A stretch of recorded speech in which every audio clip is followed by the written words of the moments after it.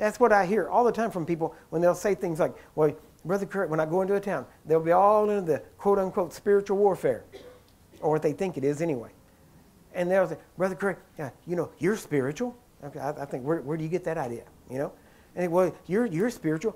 Can you tell us what the most powerful spirit over this city is? I said, oh, yeah. It's called the Holy Spirit. But see, that's not what they're looking for. They're looking for, we want to know if it's going to be the, you know, Belial or Leviathan, or which one is it and which spirit is over. No, the Holy Spirit. And he gets there when you get there. Why? He dwells in you. You're the temple of the living God. Amen? Amen. And people always, well, we got to set the atmosphere. You know, we got to brass heavens, and we got to pray to open the heavens. There's nowhere in the New Testament says the heavens. It says the heavens opened and received Jesus. It never says it closed. Yes. And even if it did, it's not closed to you because you're a believer. Now, it may be closed to the heathen. I'm not even saying it is, right? Because if it was closed to the heathen, they couldn't even get saved. Right? But if it's definitely not closed to you, you have to realize you are the conduit of heaven. Heaven gets to earth through you. And the person sitting next to you, maybe they're not even saved, but they can receive heaven through you.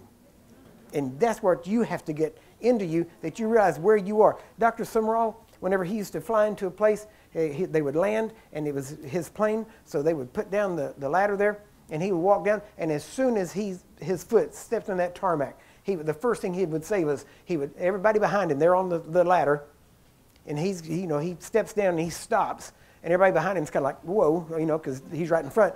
And he just stops, and they're like, what is he doing? And he stops and says, devil, I'm here. There you go. You plant your flag, right? What are you doing? You're invading.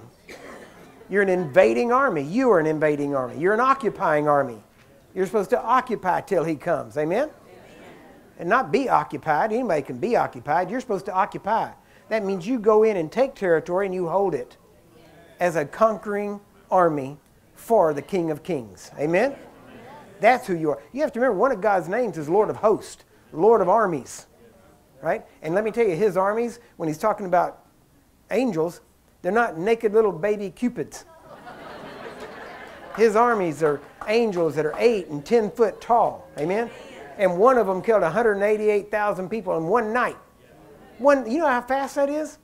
If you lined 188,000 people up, bent their heads back, and a person took a sword and just ran down the line, you couldn't kill 188,000 in one night, but an angel did it. And he had to go from tent to tent. They didn't even line up for him. That's one angel. That's what you have. Do you get that? You have one angel, and yet everybody's worried, well, if I cast out a devil, is it going to jump on me?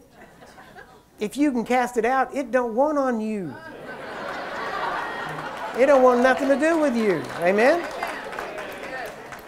Jesus said, nothing shall by any means harm you. He said, I give you authority to tread upon serpents and scorpions and over all the ability of the enemy, and nothing shall by any means hurt you. Isn't that right? Well, all we got to do is start believing that instead of believing everything hurts us.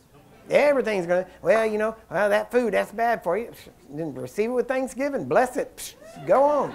Amen? If God can fix your organ in your body or whatever it is, he can sure fix whatever's in that food. Right? And if it's poison, he can make it not poison. Well, if he can do that, if it's preservatives, he can make it not. Amen? Whatever you're worried about, because whatever you're afraid of, that has control over you. Right? Now, there may be some things you don't want to eat, but you ought to be able to eat anything. Amen? Because there's some places you can... See, that's why sickness and disease can't be of God. He tells you to go into all the world. Well, I can't go because I can't get my medicine there. Well, then that would keep you from going. That can't be from God. Isn't that the simplest thing? So all you have to realize is whatever the Bible says I can do it. Why? Because greater is he that's in me than he that's in the world.